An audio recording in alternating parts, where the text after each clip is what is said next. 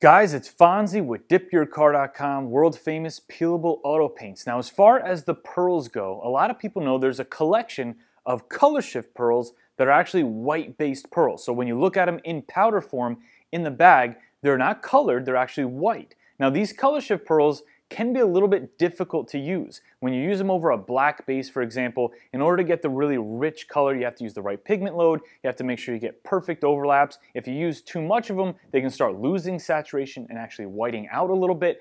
But did everybody know that there's a completely different way to use these white ColorShift pearls, and that's over a white base? Now, if you put a white base down and spray the white ColorShift pearls on top, it creates this really awesome, exciting but subtle color shifting effect over the white. Now, I'll show you exactly what that looks like because we're doing it today on the DYC S4. So we're gonna get 5 or 6 coats of white down. We're gonna jump right into the project. Enjoy the video.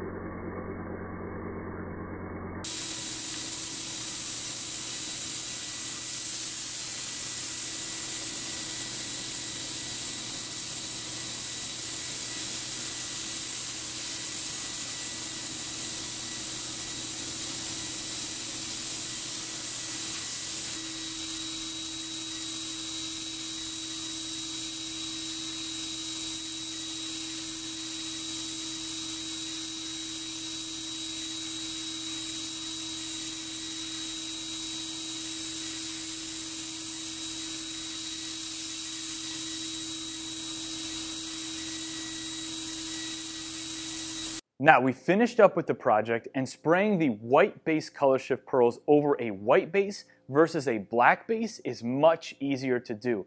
It's probably going to be more difficult for me to try to film this car in an effort to show you the effect of the pearl than it was to spray the entire car. It's a very subtle effect. In some light, it's just going to look like a clean white car, and in other light, in other scenarios, all those colors and shimmers from the pearl come to life. It really is an awesome look if you're looking for a subtle, unique finish. Now, what we did is 6 coats of the white PDS down on the car, and then we mixed 25 grams of RL71 Alien Pearl per gallon of Dip Pearl Top Coat. We had 50 grams of RL71 and 2 gallons of Dip Pearl Top Coat for this car.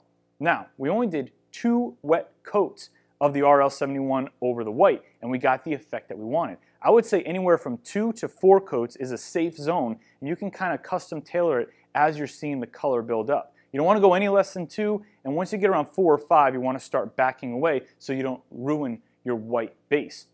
Now, we used RL71 on this project, but you can use any of the white ColorShift pearls and get the same effect. We actually have a list of them in the description box below, so you can pick any of those and it'll work in the exact same fashion.